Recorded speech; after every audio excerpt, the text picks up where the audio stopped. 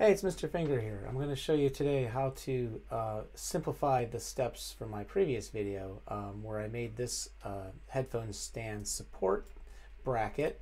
It took several steps to get this, so I believe we finished the headphone stand up here. We drew the support here, but then if you notice, we had several sketches and extrudes to actually cut the holes in the base and the headphone stand. So this is what it looked like when we were done after all those steps. So there's a faster way, and it's to use Boolean, the Boolean tool, which actually takes this this bracket support that we built and uses it itself to cut these holes. So let's look at that on another sketch. So I've copied this, another part studio.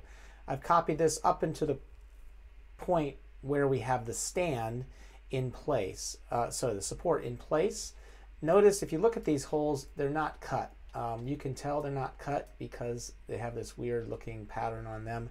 And if I also didn't show the support, you'd see that there are no holes. So we're going to show the support and we're going to use the Boolean tool to create that create those holes. So click up here on the Boolean. If you don't see it, just search tools for Boolean, B-O-O-L, and this Boolean operation, that's a mathematical operation where you can essentially use, it's kind of a binary math thing, but it'll use one piece to cut a hole in the other.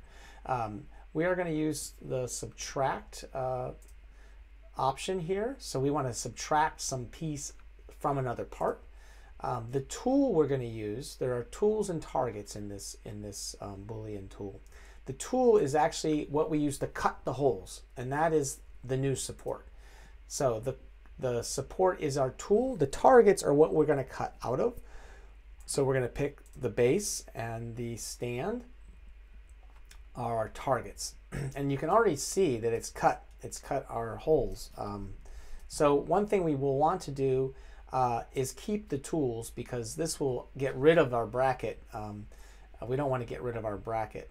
We want to keep that. So click the tools and then we will click the check mark. And now if you notice, the holes look much cleaner. And if we hide the support, we see that the holes are there.